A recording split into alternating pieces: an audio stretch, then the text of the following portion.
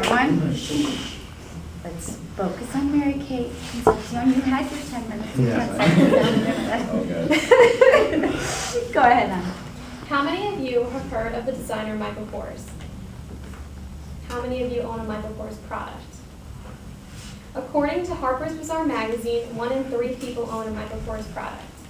Michael Kors is one of the biggest fashion empires in the world according to Forbes magazine. However, to me, Michael Kors is more than just a famous designer, he's an inspiration.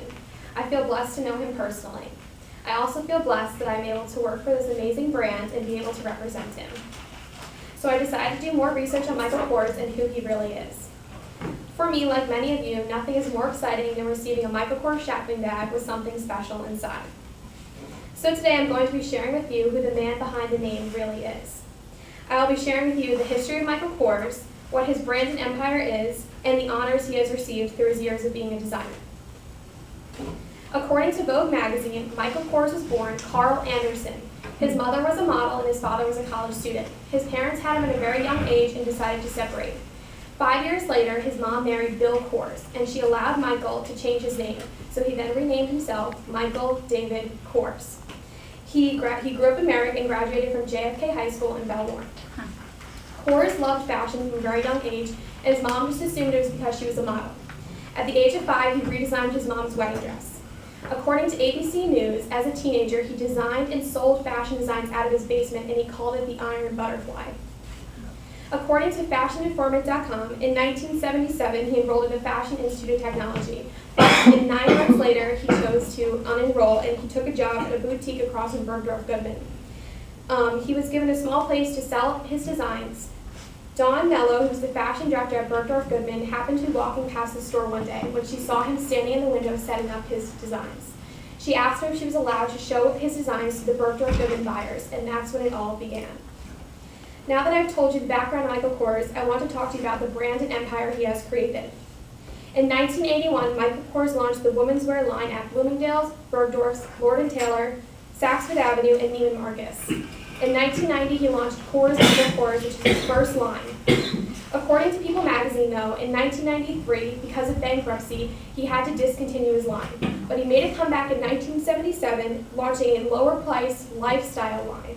And he also did a successful accessories line. Michael Kors was launched in 2004, Kors Michael Kors was launched in 2004, and Michael Kors Collection was launched in 2004.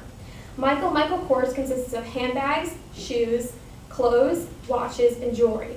This stuff is priced at lower priced items and everything's under $500. Kors Michael Kors now today is the children's line that you see.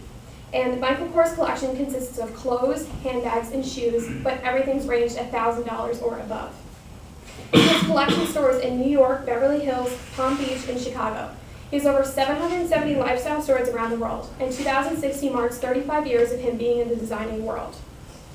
Now that you know the history of Michael Kors and have a better education on his brand and empire, let's talk about the honors he has received.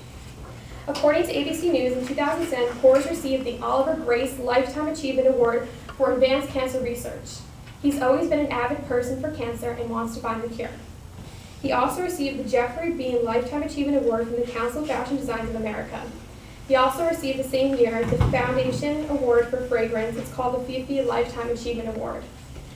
According to ABC News, Michael Kors is one of Time Magazine's top 100 most influential people in the world. He also made the New York Observer's list of the most influential people in New York City.